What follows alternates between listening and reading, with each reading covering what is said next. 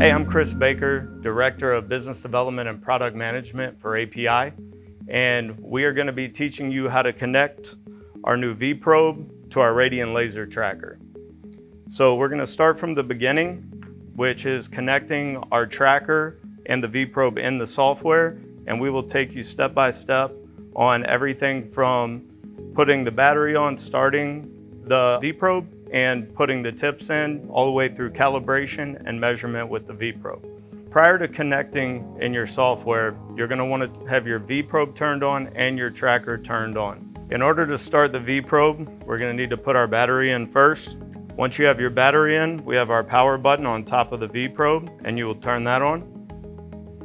Once it's turned on, you'll hear the noise.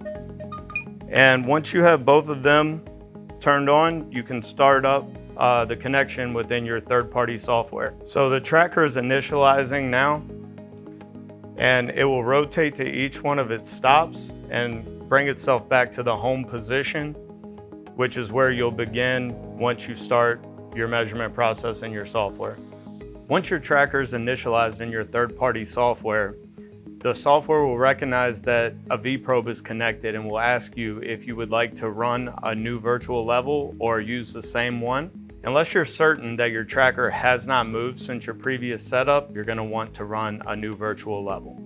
Once your tracker is initialized and you're all set up and ready to go inside of your third-party software, you're going to grab one of your probes. Our probe tips have an RFID chip inside of them, and that way you will not have to add a new probe every time. Your probe will automatically recognize your probe tip, and all you'll have to do is screw it in, hand tight, no tighter, and you'll be ready to start your job. The first time you use a new probe tip, you're going to want to validate that probe tip to make sure that everything is meeting our spec. In order to do that, you're going to take a measurement with the probe that will coincide with an SMR measurement, and we will compare the two of those together and get the deviation. The easiest way is to take a standard puck and glue it to a surface.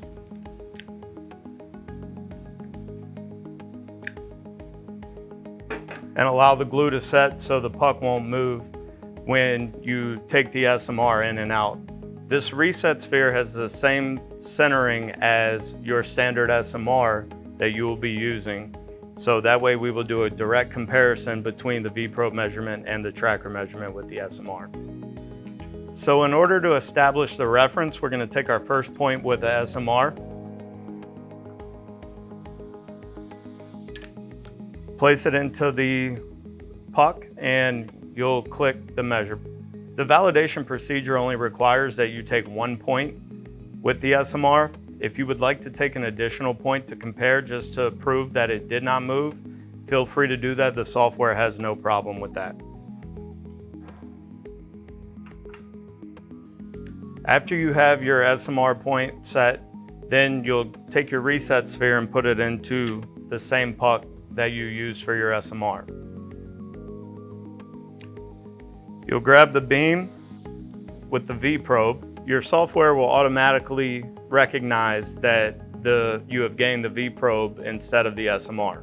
You'll put your vProbe in your reset sphere and start to take points in different orientations. It'll automatically default to 4 points, which should easily take care of what you need for the validation as long as you're exercising your vProbe properly.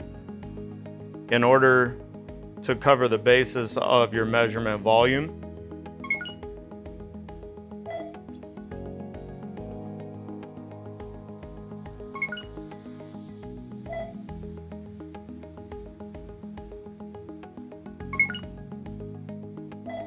once you're done taking your 4 points to compare to your SMR measurement, your software will tell you if you're ready to move on or not.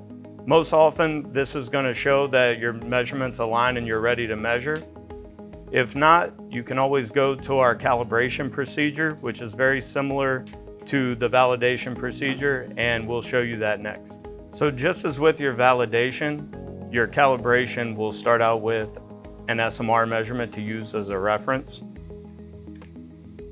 And we'll take that one single point Once that point is measured, you can put your SMR in the home position or set it off to the side, and you'll get your reset sphere and put it back into the puck.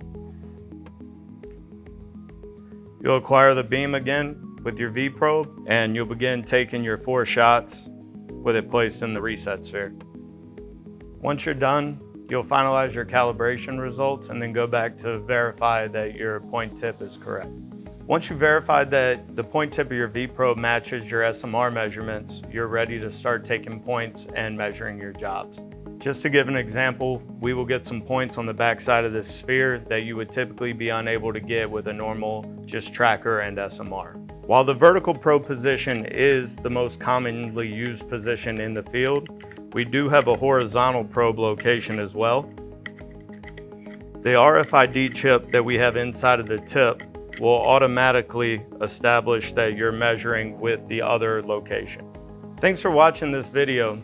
If you have any questions or any additional interest in our new vProbe, please feel free to reach out to us at apimetrology.com to speak to a real metrologist today.